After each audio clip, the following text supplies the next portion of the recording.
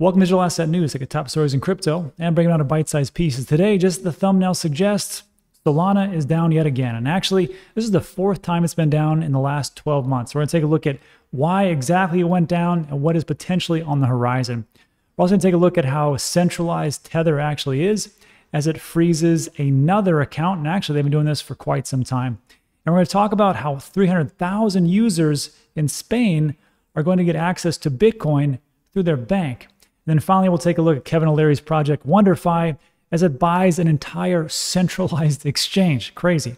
So we'll take a look at all those things. But first, let's take a look at what's going on into the market. So today, it is January 4th. Beautiful day here in Puerto Rico, about 82 degrees and not too shabby as far as weather-wise. Market, kind of sideways yet again. And actually, we've taken a little bit of a tumble across the top 20 or so. I think the only coin that's actually up is like Cosmos and ICP. But besides that, we're taking just little dips and little dips and little dips. And today is just 0.51%. And what's interesting to me, though, is the daily sentiment here. The daily sentiment from Trade the Chain for sentiment analysis. You know, it has a direct integration into Twitter as far as an API, disseminates all these different tweets. But it says that the sentiment is very bullish today, which I find very odd, because we've got a fear and greed index of around 23, which means it's extremely fearful. So I don't know how that correlates, but right now I can tell you that in the short term, I don't think people are too exuberant about the market right now. I personally look at things, 3 to 5 years down the road.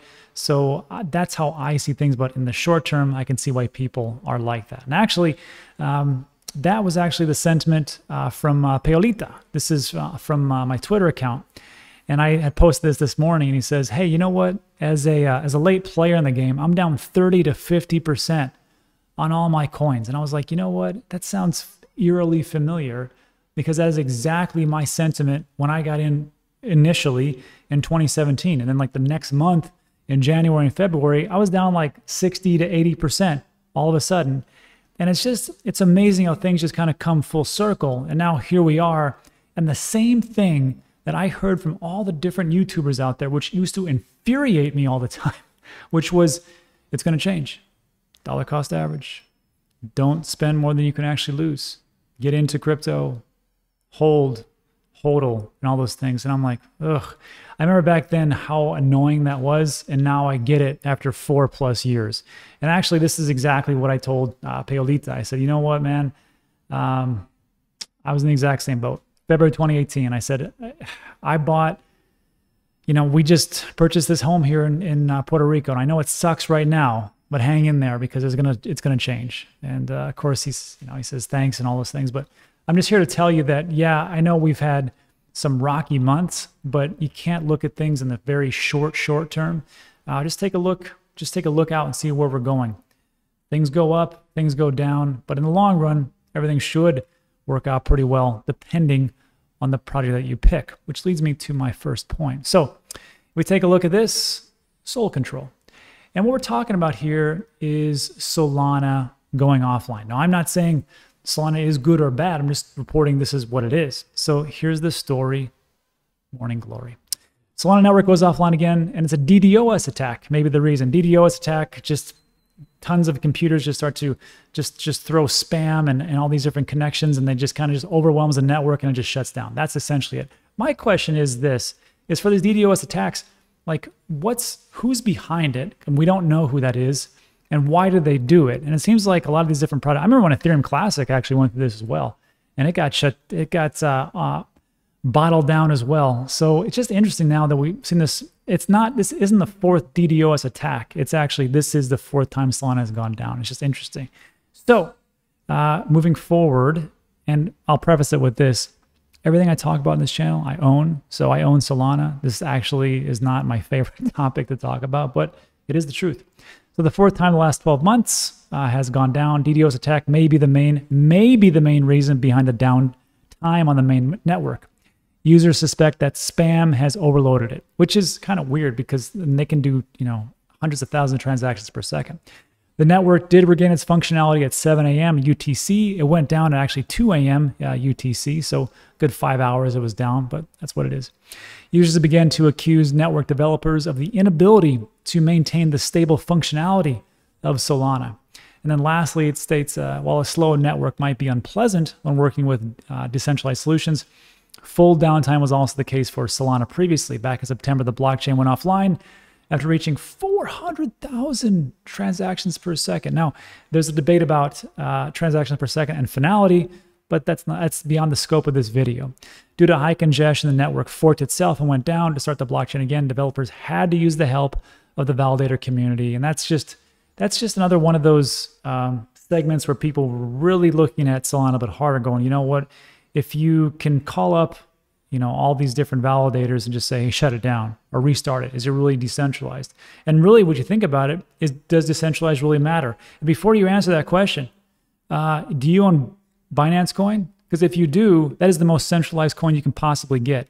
It seems like to me, and no one says this for some reason, but it seems like to me that when things are very central, we want them to centralize, but when they're centralized in the beginning, no one says anything. It's very rare when things actually people or say something, because if the price goes up, it seems like everybody's like, well, you know, we'd like it to be decentralized, but it's not. But the price is doing pretty well, and my portfolio is looking great. Just saying. So in this situation, what could happen in the future? I don't know, but I can just tell you that basic investing is take a look at the project, make sure you like the team that's involved, make sure it actually does something, and just take a look at the tokenomics. That's all I can really tell you. And for me, no project is perfect. I don't care how many transactions per second or how many developers are working with it, or what kind of first mover advantage it has, the Bitcoin, Ethereum, and everything else that's in there. There is a fault on every single project that is out there. And it's up to you to do their own research to make sure that you have invested in the project that you think is going to do well in the long or short term. So let me know what you think about that in the comments section. Let's move on to our next piece, Tether, which I never really understood why people love Tether so much. I only use USDC. I know some people say, well, I can only use Tether on this different exchange. Really? Is it only Tether? Can you use some other kind of stable coin? I'm not for sure. I mean, here in the States, it's pretty much Tether or USDC. I just use USDC. And this is it right here. So check this out. Tether freezes over $1 million worth of USDT belonging to a single address. Crazy. So again, speaking of centralization versus decentralization, Tether blacklisted an Ethereum address last week that had over $1 million of USDT balance in it. A Tether spokesperson told the block that Tether regularly works with regulators for freezing addresses. Tether called the added blacklist function on December 30th to block this address with this transaction. You can take a look at it. I'll link in the description. Have fun. But Tether began banning blockchain addresses in 2017 and has blocked over 500 addresses to date on Ethereum. So look, I know these are some things that we don't really talk about or really remember. I remember this a long time ago, actually, and it really just kind of just got in the back of my mind. But now you know, now you are well aware that if you have Tether, it can be blocked any time by the Tether Foundation. And that's just what they do because they work with law enforcement. I'm not saying that's right or wrong. I'm just saying that is what it is. So let me know what you think about that in the comments. And let's move on to our next one, which I got to tell you, this was pretty good. This is from my friend Brian down here in Puerto Rico. He sent this to me. I thought it was great because, first of all, I know people don't like banks. So I like banks. I like people who work in banks. Banks, I mean, bank employees are fine. The banks and their philosophy is very flawed. Let's just be honest in some situations. I mean, credit unions and small banks. I don't want to get off a tangent, but remember, I don't care how you get to crypto and digital assets. I just want you here. The tent that we have for everybody to come in must be very broad and large. So if I have a struggling family with 4 kids and mom and dad are working 3 jobs, I don't think they have time to research every nook and cranny of different products that are out there. If the bank can say, hey, you want Bitcoin? Here's some Bitcoin. You just got to do this wallet thing. It's very super simple. Great. Let them do it. I don't care. As long as they can get here, and then later on, maybe they can figure out exactly what it means to actually have like a cold wallet storage, the functionality of Bitcoin, the decentralization, everything else. Again, I don't care how you get here. So having prefaced it with that, here's the story. So Banca Generali will reportedly enable its over 300,000 customers to buy and sell Bitcoin over this year in a native integration with Coinio. I've never heard of them. That sounds good. 87 billion in assets is what is being managed by Banca Generali. So that's pretty good. They've got over 300,000 customers. We'll soon be able to create a Bitcoin wallet directly in their bank account. That's awesome. So it's not just like a Bitcoin ATM. They can do it in their bank account. They can probably look at things online. Maybe they can even help with custody. Great. A feature made possible by Coinio. And then this last sentence, I need you to remember this last sentence, because everybody thinks that there's a get rich quick, and I've heard about these meme coin millionaires that are out there. So if I just get the right one, I can do it. Sure, you can. But there is no get rich quick schemes. And even in crypto and digital assets, it's going to take time. Listen to this. The two companies started a partnership in December 2020 and will soon launch the new function. They are just talking about this right now as far as launching it. So if we can just kind of take a look at that and step back and go, okay, well, maybe I didn't get rich this week. Maybe I can wait 6 months, a year, 3 years, 5 years. Just puts things in perspective.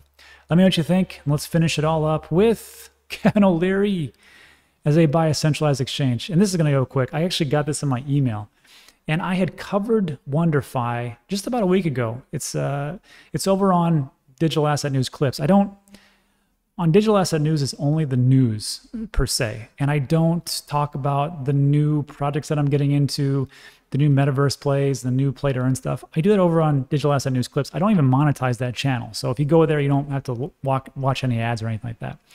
And this one, when I talked about WONDERFI, I thought it was interesting, and their white paper and their roadmap, how they laid it all out. And one of those I was actually laughing at. I said, these guys think they're going to buy a centralized exchange. Well, look who's wrong.